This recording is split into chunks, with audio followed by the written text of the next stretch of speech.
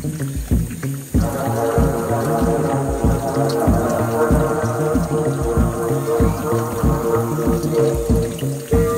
right, welcome to making the 150-gallon reef. Behind me is a 150-gallon reef cube, which is a 3 foot by 3 foot by 27 inches tall aquarium that used to be a grow-out tank for some freshwater fish.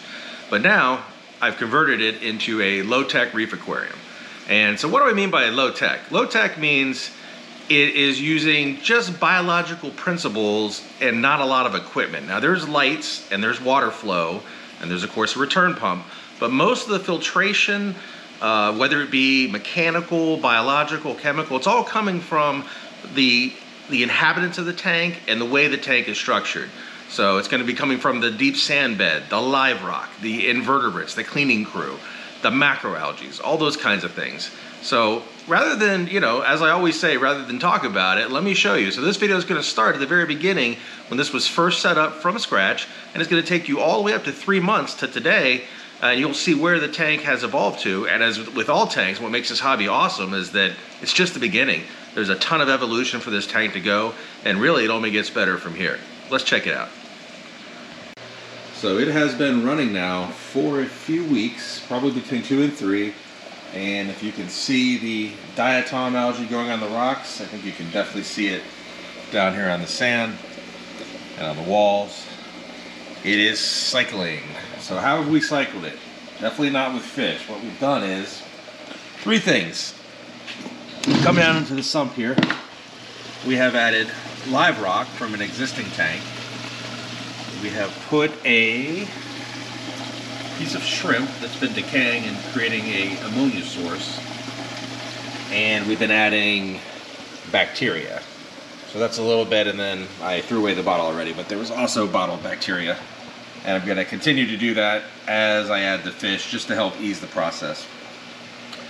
So tomorrow is a small batch of fish, 3 small fish, a small batch of hermit crabs, and a small batch of snails, just to get everything going. So what we have to do is begin to populate the refugium and begin to populate the main tank, since we have a sort of symbiotic relationship between the two. We need to generate enough waste in the main tank to fuel the refugium, which will eventually have lots of pods, lots of marine plants, and lots of cleanup critters.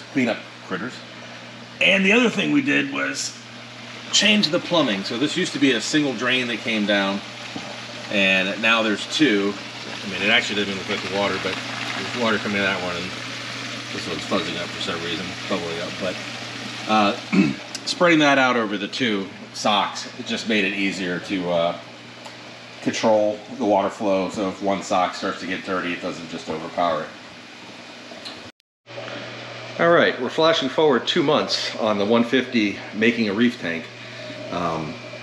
The live rock is, well, the base rock is starting to become live rock. You can see the coralline algae, and as you can't see it, but there's a lot of bacteria growing everywhere. It is slowly becoming live rock. I've added a few more pieces of existing live rock from the other aquarium, the 265. And basically what I've been doing with this tank is every few weeks I've been adding a couple fish from the livestock list and building up the filtration system, building up the bacteria on the live rock, building up the sump, the refugium sump, and just getting the fish stock built up so that as the tank matures, I'll have the majority of the fish stock already acclimated, already in the tank already adjusted for the fish load based on the bacteria and the filtration, and then I can start adding corals to a much more stable aquarium than doing that all at the same time. In the back there, I added another piece of live rock from the 265, and that one has a baby rose bubble tip anemone on it. So I'm looking forward to that guy growing up and hopefully giving a home to the Fiji Barbary clowns. While I've also been building up the display tank, I've been building up the refugium as well. So lots and lots of live rock going into the refugium. So this is a 3 foot by 3 foot refugium full of live rock, macroalgae, and lots of critters, shrimp, crabs, snails, all that good stuff. So basically the water comes down and there's nothing filtering out the particulates, bringing it right down there to those critters to eat any leftover foods or anything like that. And it's a highly oxygenated, very well lit environment. It's a great place for aerobic bacteria to live and for macroalgae to thrive. So that's the plan. The physical particulates from the tank, they get eaten up by the cleaning crew, and the nutrients get taken out of the water, or the water gets filtered by the aerobic bacteria and the nutrients get taken out by the macroalgae. So that's the plan with this tank going forward. And so right now you can expect to see a little more growth in the livestock, the fish livestock and the invertebrate livestock, and then it'll pretty much be a lot of corals coming after that once I decide exactly which corals I want to put in here. No surprise, the clownfish and the tangs first of the show. You can see some of the smaller guys, the 6-line wrasse and the orchid dottyback. Not as easy to see as the bigger guys, but they're out now. There's also a couple of Wheeler's Watchman gobies and a yellow canary blenny in here as well.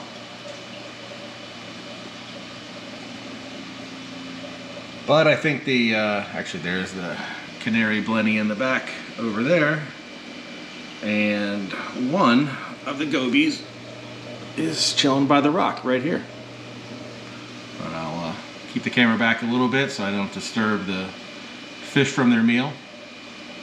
Everyone's been doing good. It was really important to get the tangs in near the same time, close together, so they can get used to each other. Sometimes tangs can get, pretty territorial with other tangs if they've been in the tank too long and too well established before adding another tang, unless you add a bunch. But this tank's only going to have 2, so can't really do that trick here.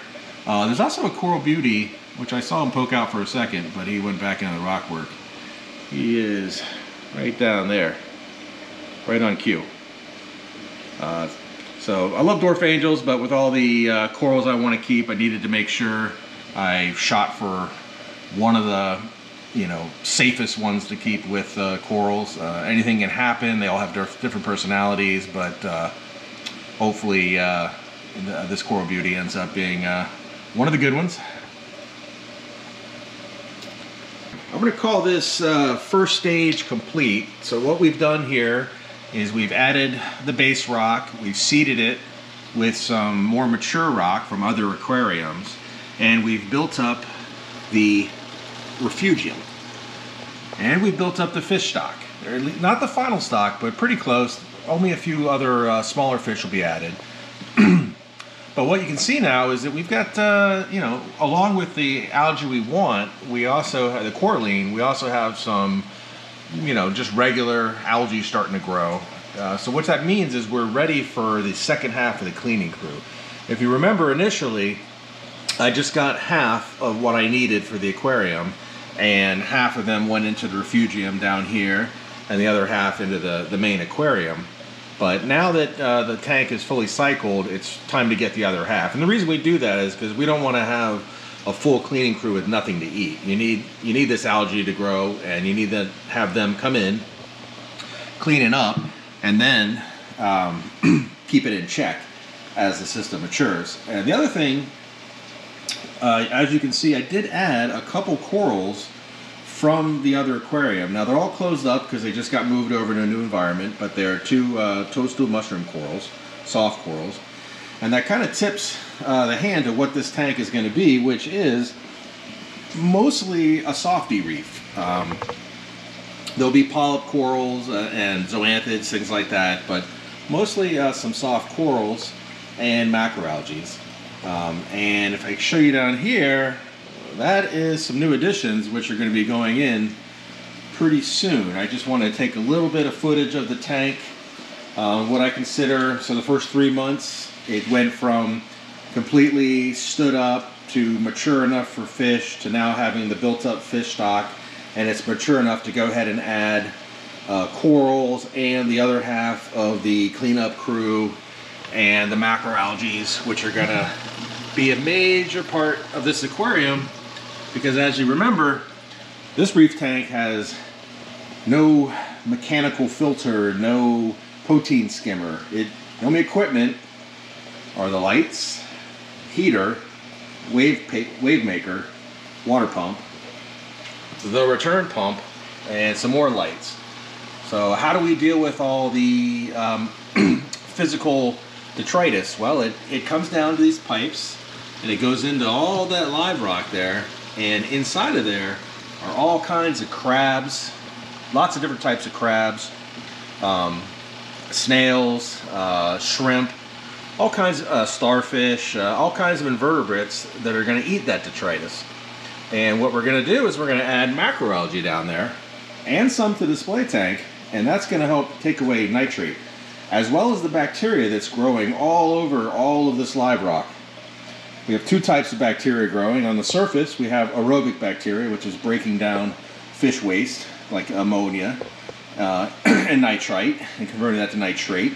And then in the cracks and crevices deeper in the live rock, where the UV light can't get to from the main lights, and where there's less oxygen, because the oxygen has been used up by the aerobic bacteria living on the outside of the rock, is the anaerobic bacteria, which breaks down the nitrate.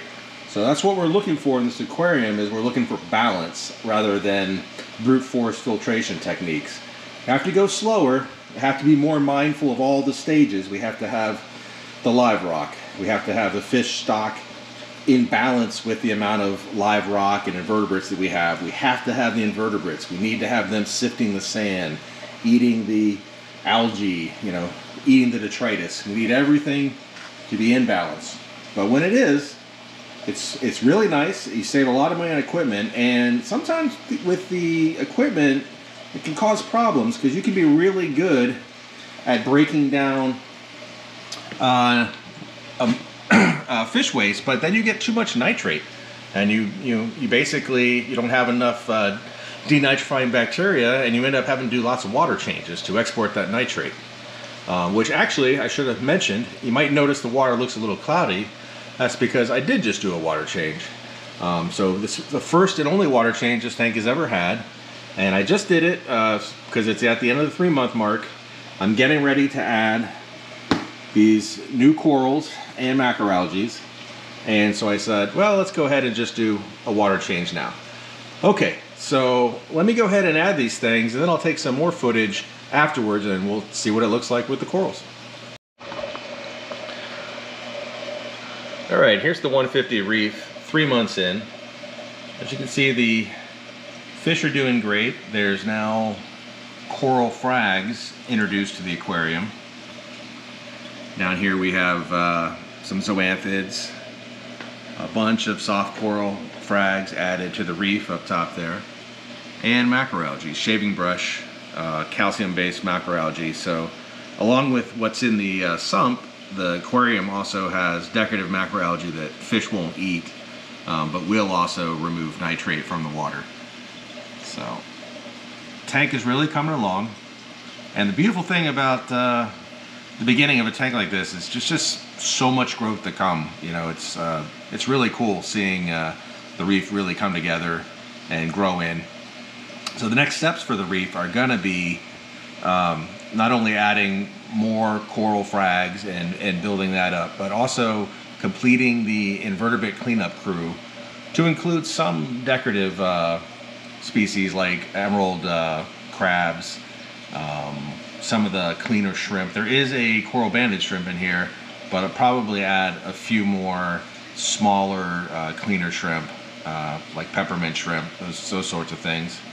And as well as a good crop of sand sifters, some nacerious snails, which will burrow down in the sand and eat any food or detritus that gets in there, as well as a sand sifting star. Sand sifting stars are pretty voracious eaters, so I won't add that starfish in probably until about 6 months in on this aquarium. Just to make sure that there is enough for him to eat. But the nacerious snails will take over that job until then. And as you can see on the rockwork, there's small hermit crabs everywhere. as well as snails. So they're doing the job now, but the cleanup crew definitely needs to be augmented. But everyone's doing great. It's just a matter of building everything up now, just continuing the progress on the tank. Keep an eye on the corals, make sure everyone is growing well, responding to the conditions, and building up the cleaning crew, and eventually, you know, maybe in a few months, finish off the fish livestock with some of the smaller, you know, goby and blenny species, maybe some dartfish to mix in with the little bit larger tangs, and dwarf angelfish.